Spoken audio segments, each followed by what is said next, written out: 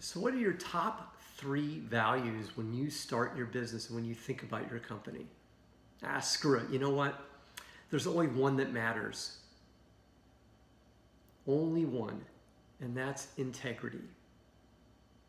Integrity is it when I think about values in business, because everything else you can learn, and yes, they're important, but everything stops with integrity. Because if you don't have integrity, I can't do business with you, I can't work with you, I can't sell to you, I can't get investment from you. None of it matters.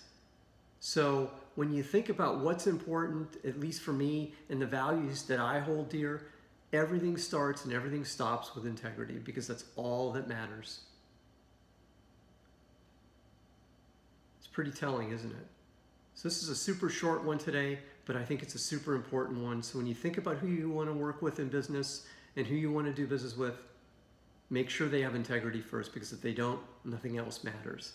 I'm Brett at brettjfox.com. Have a great, great day.